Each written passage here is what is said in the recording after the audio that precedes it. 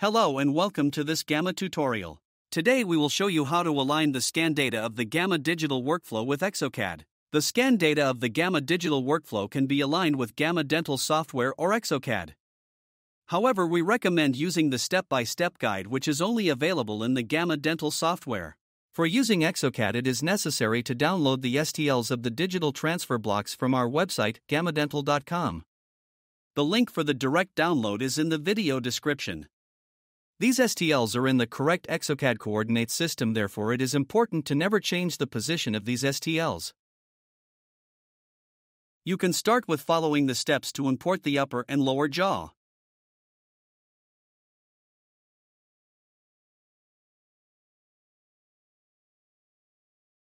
Switch to expert mode and load the BiteFork scan and the STL of the used transfer block.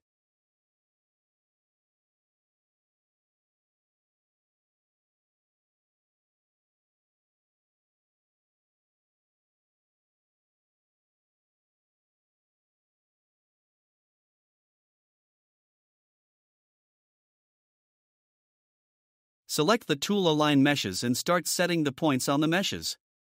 It's important that the transfer block STL is declared as fixed mesh.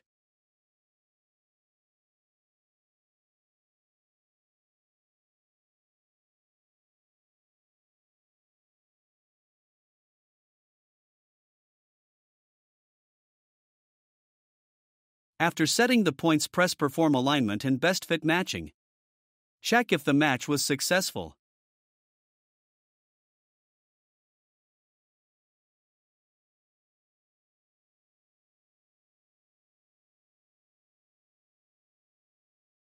Continue with aligning the upper and lower jaw to the BiteFork.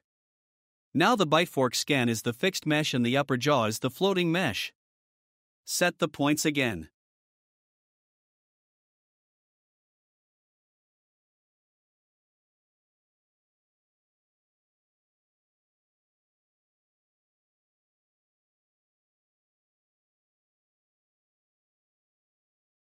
Select the lower jaw as additional floating part. Finish the alignment and check the result.